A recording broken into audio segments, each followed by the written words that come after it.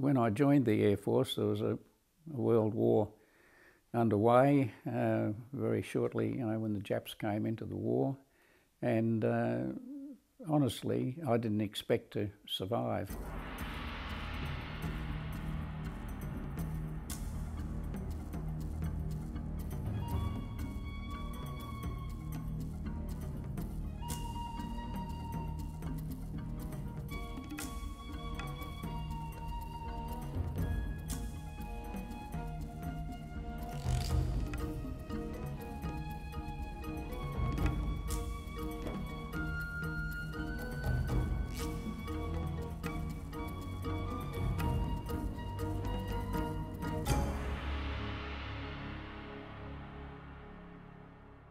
I finished 75 missions with 75 Squadron. When I first joined 75 Squadron, they were based at Goodenough Island up in the eastern end of New Guinea. Actually, I flew up there on my 21st birthday. Goodenough Island had quite a good airstrip right along the beach there. It was graded coral. Not very good living conditions. We were living in tents. Quite often there's torrential downpours of rain, and that's not all that good, and quite often there's water runs through your tent and things like that. And of course mosquitoes is another hazard. We lived on meat and vegetable rations and bully beef. Not the best, but still it was adequate, but by and large fairly rough stuff. They varied a lot, the flying conditions in New Guinea. It wasn't advisable to fly into a cloud because there might be a mountain in the middle of it. Quite often they have cloud all around the upper areas of them. To my way of thinking, and from my experience, the Kittyhawk was probably the best fighter we had available in the Pacific area there until the Mustang came along. The Kittyhawk was a very tough aeroplane that would take a lot of punishment and still get you back. It had the strongest wing of any World War II fighter. It had, from memory, I think about 5 main spars in the wings. You just couldn't break it. And a fairly reliable motor. Very seldom did anybody really get into strife there.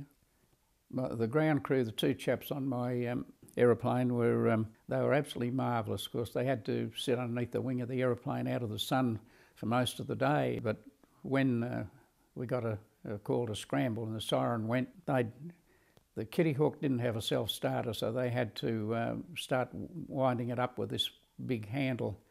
And so they'd jump up and start winding. By the time I got to the aeroplane and strapped on my parachute, they'd call out contact and I'd get the motor going.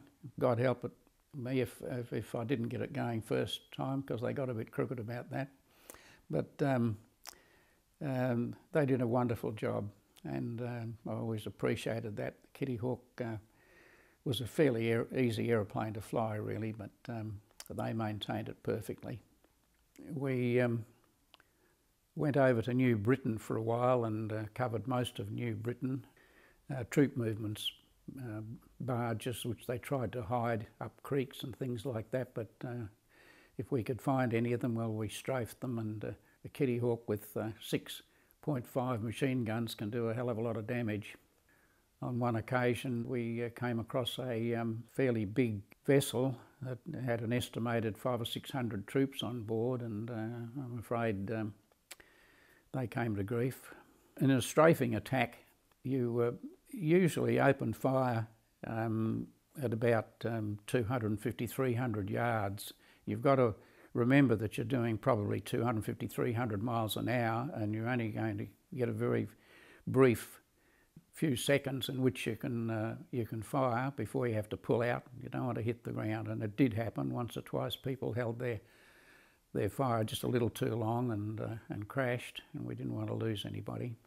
We moved up from from Cape Gloucester, I think, with 3 squadrons of Kittyhawks just after they'd captured it, and the Australian No. 2 Aerodrome Construction Squadron moved in with their little bulldozers and filled in all the bomb craters and so on, and laid down this steel matting for us. And when we arrived, one pilot was detailed to go down and land and act as control.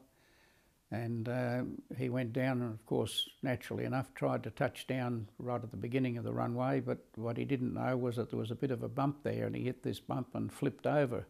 He wasn't badly injured, and there were some soldiers and that around there, and they lifted up the tailplane and let him get out, and he acted as a control officer then, warned us that not to touch down too close to the beginning of the runway because of this bump. I got hit a number of times actually, and the only detriment to me was when my ground crew went crooked at me. They used to really go crooked, you know. God's sake, Blue, can't you look after our aeroplane better than that? God, think we've got nothing to do but mend the damn thing? For God's sake, be more careful. But of course they were just glad to see me back in one piece. There was a friend of mine who came up right at the end. In fact, he came up to replace me when my tour was up. And Maury Barden was his name, and poor old Maury took over my aeroplane and went out on his first job and never came back. So that was very sad. His wife, she was advised that he was missing in action. Unfortunately, I had to tell her that there was no hope. But those things happen, and in wartime, and it's inevitable. You just have to learn to deal with it.